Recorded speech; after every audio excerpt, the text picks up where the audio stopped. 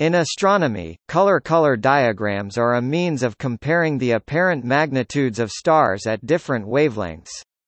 Astronomers typically observe at narrow bands around certain wavelengths, and objects observed will have different brightnesses in each band. The difference in brightness between two bands is referred to as color.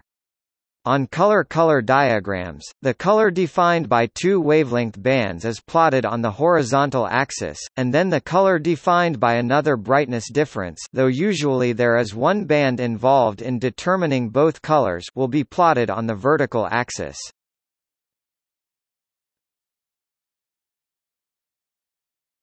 Topic: Background. Although stars are not perfect blackbodies, to first order the spectra of light emitted by stars conforms closely to a black body radiation curve, also referred to sometimes as a thermal radiation curve. The overall shape of a black body curve is uniquely determined by its temperature, and the wavelength of peak intensity is inversely proportional to temperature, a relation known as Wien's displacement law. Thus, observation of a stellar spectrum allows determination of its effective temperature. Obtaining complete spectra for stars through spectrometry is much more involved than simple photometry in a few bands. Thus, by comparing the magnitude of the star in multiple different color indices, the effective temperature of the star can still be determined, as magnitude differences between each color will be unique for that temperature. As such, color diagrams can be used as a means of representing the stellar population, much like a Hertzsprung-Russell diagram, and stars of different spectral classes will inhabit different parts of the diagram. This feature leads to applications within various wavelength bands. In the stellar locus, stars tend to align in a more or less straight feature. If stars were perfect black bodies, the stellar locus would be a pure straight line indeed. The divergences with the straight line are due to the absorptions and emission lines in the stellar spectra. These divergences can be more or less evident depending on the filters used. Narrow filters with central wavelength located in regions without lines will produce a response close to the black body one, and even filters centered at lines, if they are broad enough, can give a reasonable blackbody-like behavior. Therefore, in most cases the straight feature of the stellar locus can be described by Ballesteros' formula deduced for pure blackbodies. C minus D equals nu C minus nu D nu A minus nu B A minus B plus K.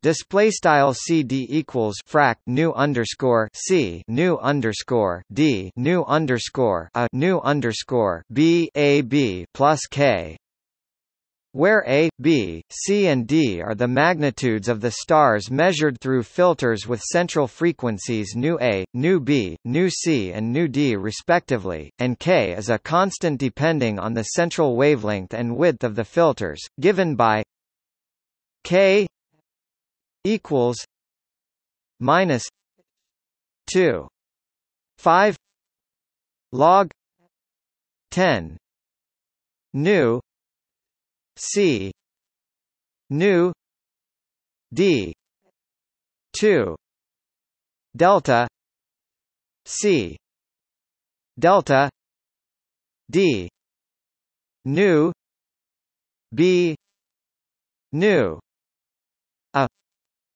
2 nu C minus nu D nu A minus nu B delta B delta A nu C minus nu D nu a minus nu b.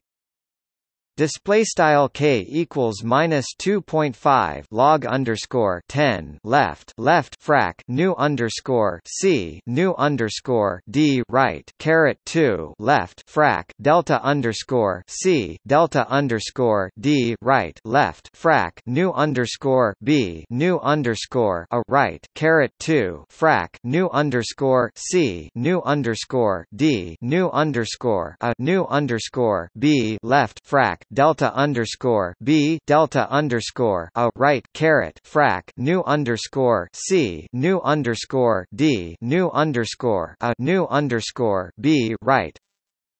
Note that the slope of the straight line depends only on the effective wavelength, not in the filter width. Although this formula cannot be directly used to calibrate data, if one has data well calibrated for two given filters, it can be used to calibrate data in other filters. It can be used to measure the effective wavelength midpoint of an unknown filter too, by using two well-known filters. This can be useful to recover information on the filters used. For the case of old data, when logs are not conserved and filter information has been lost.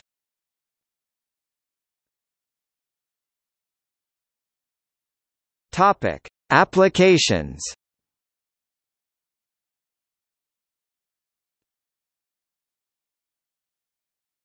Topic: Photometric calibration. The color diagram of stars can be used to directly calibrate or to test colors and magnitudes in optical and infrared imaging data. Such methods take advantage of the fundamental distribution of stellar colors in our galaxy across the vast majority of the sky, and the fact that observed stellar colors, unlike apparent magnitudes, are independent of the distance to the stars. Stellar locus regression (SLR) was a method developed to eliminate the need for standard star observations in photometric calibrations, except highly infrequently, once a year or less, to measure color terms. SLR has been used in a number of research initiatives. The NEWFIRM survey of the NOAO Deep Wide Field Survey region used it to arrive at more accurate colors than would have otherwise been attainable by traditional calibration methods, and South Pole Telescope used SLR in the measurement of redshifts of galaxy clusters. The blue tip method is closely related to SLR, but was used mainly to correct galactic extinction predictions from IRAS data. Other surveys have used the stellar color diagram primarily as a calibration diagnostic tool, including the Oxford-Dartmouth 30-degree survey and Sloan Digital Sky Survey (SDSS).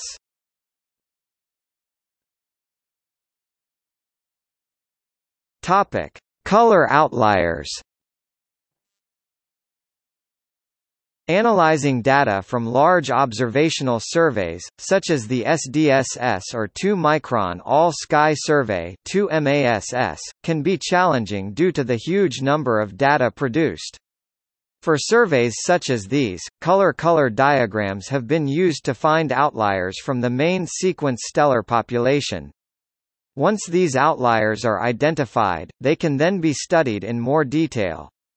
This method has been used to identify ultracool subdwarfs. Unresolved binary stars, which appear photometrically to be points, have been identified by studying color outliers in cases where one member is off the main sequence.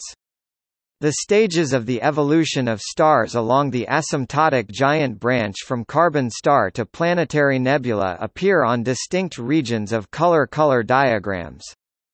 Quasars also appear as color outliers.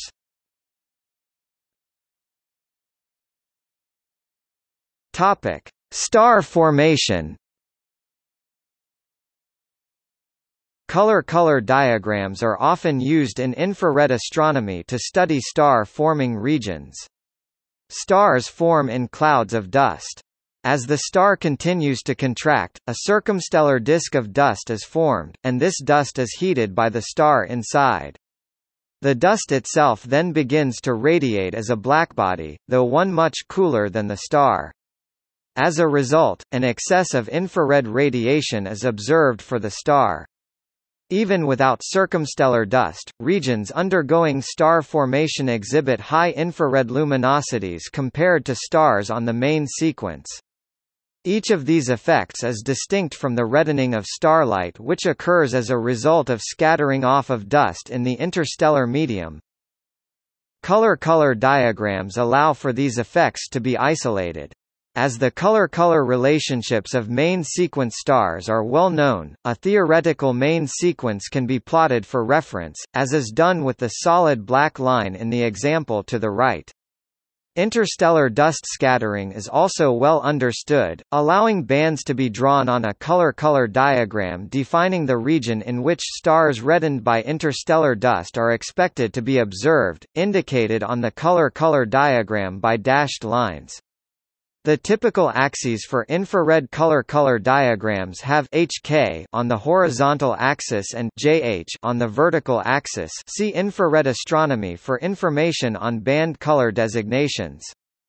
On a diagram with these axes, stars which fall to the right of the main sequence and the reddening bands drawn are significantly brighter in the K-band than main sequence stars, including main sequence stars which have experienced reddening due to interstellar dust. Of the J, H, and K bands, K is the longest wavelength, so objects which are anomalously bright in the K band are said to exhibit infrared excess. These objects are likely protostellar in nature, with the excess radiation at long wavelengths caused by suppression by the reflection nebula in which the protostars are embedded. Color-color diagrams can be used then as a means of studying stellar formation, as the state of a star in its formation can be roughly determined by looking at its position on the diagram.